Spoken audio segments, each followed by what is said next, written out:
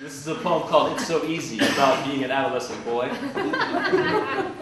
The epigram is, I see you standing there. You think you're so cool. Why don't you just fuck off? Axl Rose. At 13, I wanted to rock.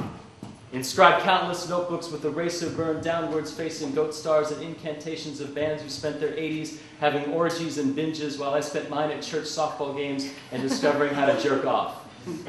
When I skipped confirmation class to see Guns N' Roses at the convention center in Danville, Illinois in the spring of 1988, I thought my life of unadulteration had begun.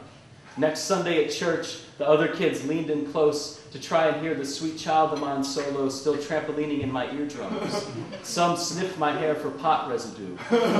But when my mom took my only souvenir, a black GNRT featuring the Appetite for Destruction cover, ornate cross, accessorized 5 grinning skulls and sunglasses, hair like fire and half-burned cigarettes because she said it was sacrilegious, it was a clear reminder that I wasn't on Sunset Strip and that my orgies were far from taking shape. Real far.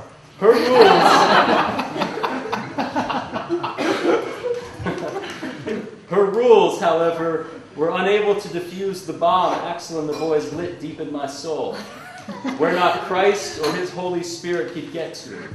And I learned how to do it with my left hand, too.